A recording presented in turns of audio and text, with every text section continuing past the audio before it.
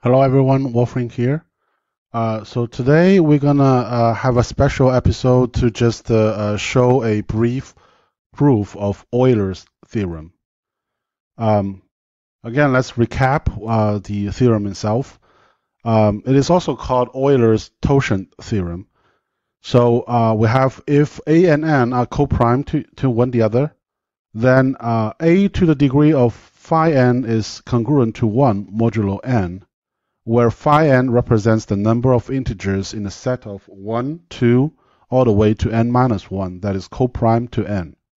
Phi n has another name as the Euler's totient function. That's why this theorem is called a totient theorem.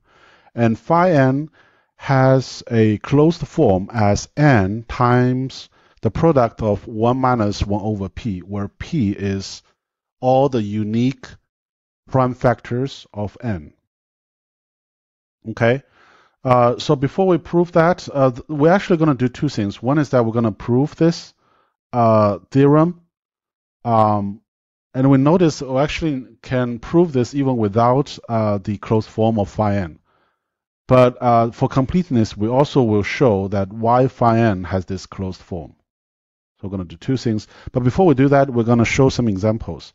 For example, if we want to know the last two digits of 7 to the degree of 802. So basically, we want to calculate this number modulo 100. Okay. Notice that 100 is co-prime to 7. So we can apply the Euler's totient theorem directly. So first, we need to calculate phi 100. Notice that 100 equals to 2 squared times 5 squared.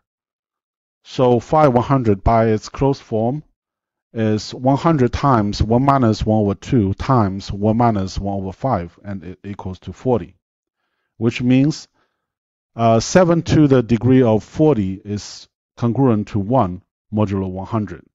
So we just need to divide the exponential index, which is 802, by 40, and the remainder here is 2.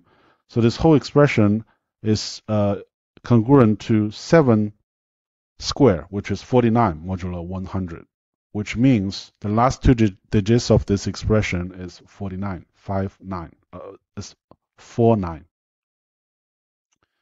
Okay, so in general, what we can do is that for any satisfying a and n, we can first, so if we want to evaluate a to the degree of k modulo n, what we can do is first calculate k to modulo phi n. If we get k is congruent to k prime modulo phi n, then original expression a to the degree of k is congruent to a to the degree of k prime modulo n. Okay, so this is exactly what we've done here. Now next, we're going to look at a brief proof of Euler's theorem. So the idea here is that we're going to construct a set that contains this phi n elements that are co-prime to n. And then we, similar to how we prove Fermat's little theorem, we're going to time each element with arbitrary integer a. And then what we want to show is that the whole set, those two sets are equivalent after modulo n. This means that those two are just a permutation of one the other. Then we can just times all the elements in those two sets, and then it should give us the congruous modulo n relationship we're looking for. So let's do that. So first, let's construct the S. So everything, all the elements in S is co-prime to n. Then we just times A to each element. We get AS equals to this. Then we want to evaluate the modulo n of every element in AS. Now let's use an inverse.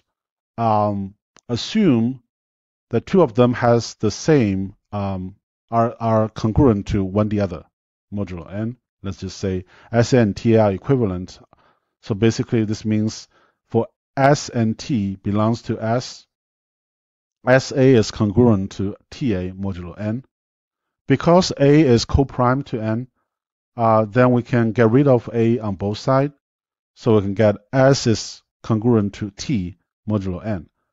This means that because S and T both belong to a set of S, means S has two elements that are congruent to one the other modulo N, which is a contradiction because we assume by the definition of S, this doesn't exist. This means none of the elements in AS are congruent to one the other modulo N, which means the modulo N of AS is a permutation of S. Now we can just times all the elements on both sides for both sets, and we get this one, AS1 times AS2 all the way to AS phi n is congruent to S1 times S2 all the way to S phi n modulo N. And do some simplification, we get A to the degree of phi n times the product of Si is congruent to the product of Si modulo N. And because each Si is coprime to N, so the product of Si is coprime to N, so we can get rid of this product. So we finally just get A to the degree of phi n is congruent to 1 modulo N. We forgot to mention that if N here is a prime number, then phi n by its definition is just N minus 1. Then this theorem itself just becomes the Fermat's-Little theorem. So A to the degree of N minus 1 is congruent to 1 modulo N. That's why Euler's theorem, or Euler's totient theorem, is a generalization of Fermat's-Little theorem. Last but not least, we're going to show the calculation of Euler's totient function. So we just, the proof goes with the definition, from the definition of this function. Remember, phi n is all the elements, all the integers between 1 in a set of 1, 2, all the way to n minus 1 that is coprime to n. So let's assume that n only has one prime factor, p1. And then this means that if we want to find everything between 1 and n minus 1 that is coprime to n, basically we just need to exclude all the multiply of p1. So we can easily get that phi n just equals to n minus n divided by p1. That's the total number of numbers that are a multiply of p1. So this can be simplified just to n times 1 minus 1 over p1. Okay. So this is the right format for the phi n, right? When n only get one prime factor. If n has two prime factors, let's think about it. So if so, what are the numbers that are coprime to n? Instead of asking that, we say that what are the numbers that are not coprime to n, which has a common factor with n, which means those are either the multiply of p1 or the multiply of p2. So if we say phi n just equals to n minus those two, we actually double count the numbers, the elements that are multiply of both p1 and p2. So we have to add one back. So eventually we got this, n minus n divided by n over p1 minus n over p2 and plus n over p1 times p2.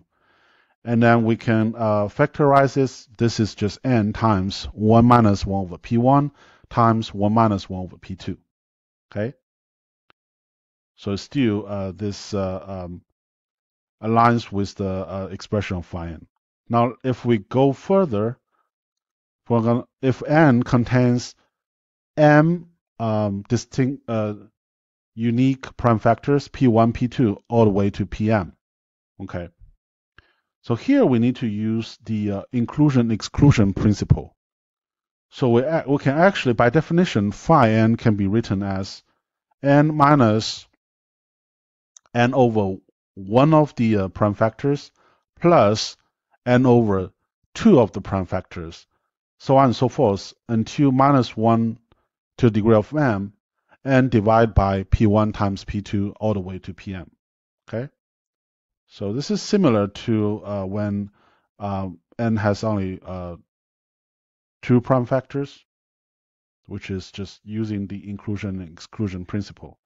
So once we get that, once we get this one, so it's easy. We just factor out n, and then if we look at the everything here, it can be just rewritten as n times 1 minus 1 over p1 times 1 minus 1 over p2 all the way to 1 minus 1 over pm. So if you look at that, we can just use combination to verify that. So there's only one item provides 1 because you just take 1 for each one of the items. There's only one item provides 1 over p1, p2 all the way to pm because you just take the 1 over pi out of each item. And then there's so for the first item here, we just take out 1 over p1 from one item and then 1 out of the rest of the items. So we get the first summation, so on and so forth. So we can get this. So that's why the Euler's totient function looks like this. And that's it for today.